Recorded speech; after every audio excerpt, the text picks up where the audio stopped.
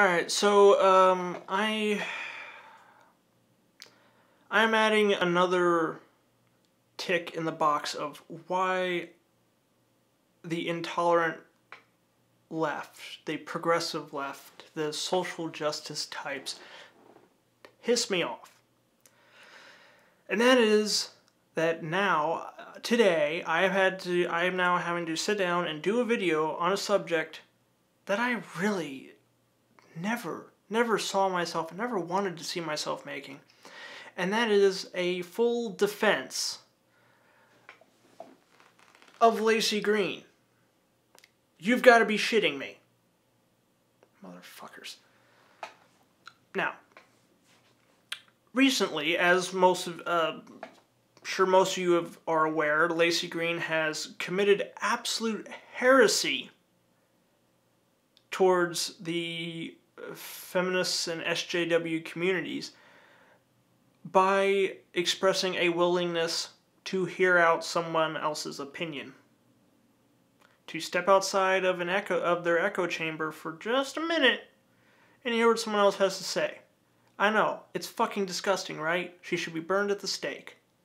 Well, at least according to some of these people. I mean, Jesus Christ, like, I don't even really like Laci Green that much.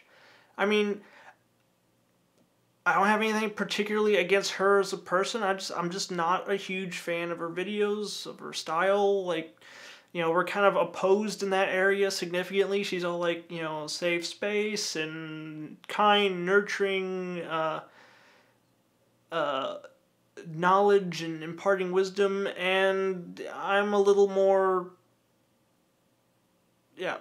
different schools of thought, But this is bullshit. Like, the kind of attacks that have headed her way over the past few weeks, just like, everyone just chill the fuck out. She's not joining the KKK, okay? She's like listening to someone who she's like, having a debate with someone who has a differing opinion. That's how a democracy works, you cunts. And one example, the reason I'm bringing this up now is because I came across a particularly hacky article, if you can call it that, which I honestly am still not entirely sure isn't like an elaborate troll, because honestly this person also has authored an article entitled "How Our Society Harms Trans People Who Are Also Autistic." It's like 2 people. It harms both of them. Are you sure? But anyway, I'll look at that later. What I wanted to go into here, and since YouTube's attention span is like minuscule, I'm just gonna read a blurb or two out of this article. I kind of I mean, if you really want to have a good cringe fest, go read the article. It's wonderfully cited with many examples that absolutely contradict the statements that it makes. But anyway, the real meat here. This is an article entitled "The Strange, Sad Case of Laci Green, Feminist Hero Turned Anti-Feminist Defender." What a traitor. I didn't add that last part, the traitor bit. I added that for comedic effect. In late May, seemingly out of the blue, Green dramatically shifted her tone on harassment. When once she supported the abused, she suddenly began questioning why there's more than 2 genders. No, she questioned if there are more than 2 genders, and there aren't. Dos genderos. Or genderas, whatever. And arguing that both sides of the argument are valid, for everything from racism to transphobia to misogyny. Really? Now, see, this is one of those things where I was saying about how this article, quote unquote, is full of citations or links that directly contradict the article itself. As if the person writing it didn't actually watch any of them. Or had like selective hearing. I was like, I don't know. But anyway, in particular, that statement where Laci evidently is saying that both sides of the argument on racism and transphobia and misogyny are valid. That video, ironically, is mostly about the absolute shitstorm that has been kicked up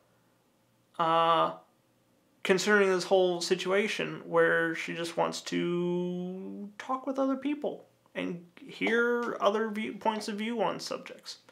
It in no way mentions racism, transphobia, or misogyny at all, with the exception of, I forget what it was, like 3 like militant feminists that threatened physical harm on her in a parking lot or something like that for what was it oh yeah, for using the wrong pronouns. Shit you not. But yeah, and that is it.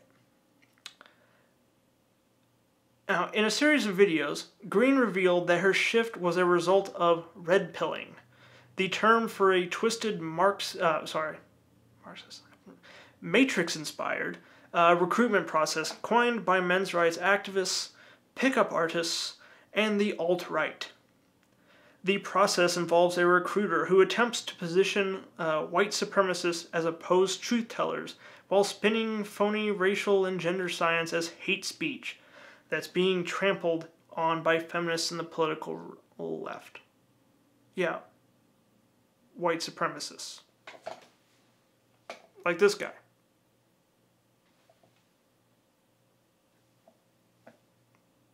Seriously? And that's something too, that, like, the article kind of goes into that, kind of disses on Blair White a bit, which, seriously.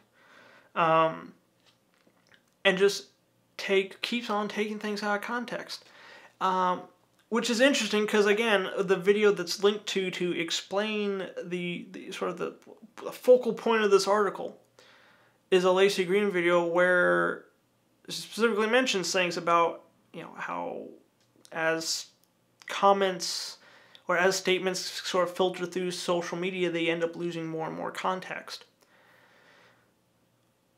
And this is the thing, this is why, like, when I started doing YouTube videos a few months ago, honestly, I was pretty much, I listed myself as progressive. In fact, I'm pretty sure at the time of filming this, my bio or about thing on my channel still says that I'm progressive, which I need to change that. And, like, the deeper I dig into this, the more I see that, like there really is a regressive left. And these are the people, like this is, they operate in a manner that is contrary to democracy, to the way our country and Western civilization in general is supposed to work.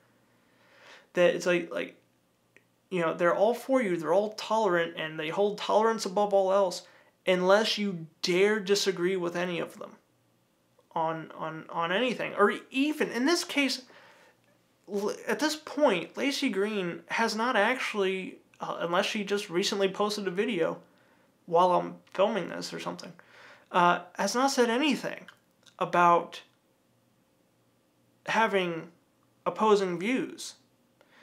The only thing she's mentioned is that she's willing to talk to people, to actually hear the words spoken by people who do have opposing views. And that is enough for her to basically be ostracized, or ridiculed, or shunned, cast out of this community. Seriously, it's like, I don't even call it necessarily a community, it's like a fucking snake pit. Once you do anything that they consider to be, that could be considered wrongthink, they will just, like, cast you out. And you're dead to them. Like, fucking Steve Shives even did a thing where he's just like, oh, I don't know, like, criticizing and being an ass about the whole thing. Her actual standard appears to be, well, if I Skyped with them and they were nice to me, then I guess they're cool. It's fucking bullshit. It's disgusting and disappointing, and she should be fucking ashamed of herself. That's what I think of it. And this is just when someone wants to talk and actually have a discussion. And, like, that's not democracy. That's not how Western culture works. That's authoritarian. That's an authoritarian mindset. That's how North Korea works. That's why we had that whole situation with that guy that was like given sentenced like 15 years hard labor for stealing some decorative bunting. It was because in systems like that, you crush dissent with an iron fist. Because if you don't, people start to talk, people start to push a little more, they start thinking a little more outside the box, and then they realize, holy shit, I live in a shitty, oppressive, authoritarian regime. And the enemy is actually, quote-unquote enemy, is not, in fact, literally Hitler. And maybe they're worth listening to on some issues. Maybe my side's right.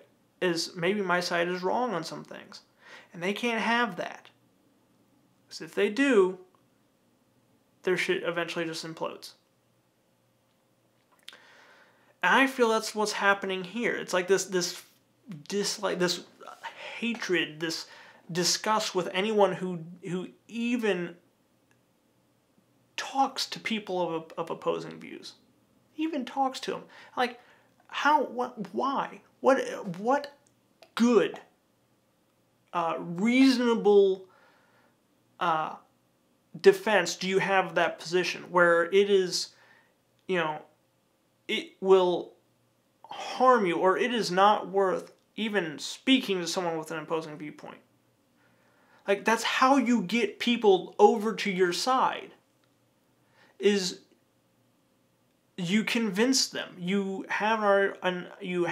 make a good spirited argument that is backed up by facts and is convincing, and people start to see, oh yeah, you're right. You are right. I did not know that before. Now I understand. That's how you win people over your cause, as opposed to just setting up a fucking echo chamber.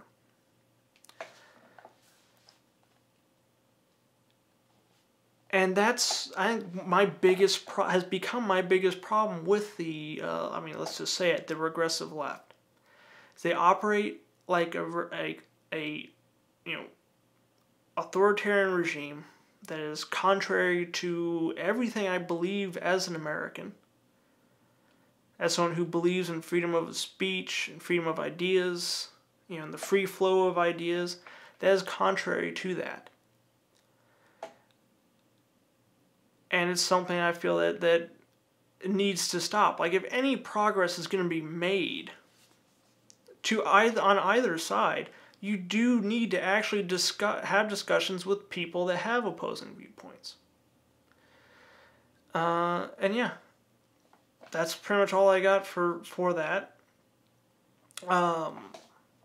Like, comment, especially comment. I really want to hear people's opinions on this. And get some back and forth going, and just get your views. So I'm not just shouting into the internet hole here. So also, if you're new, click subscribe. Right now, there, click it. Good, and I'll see you next time.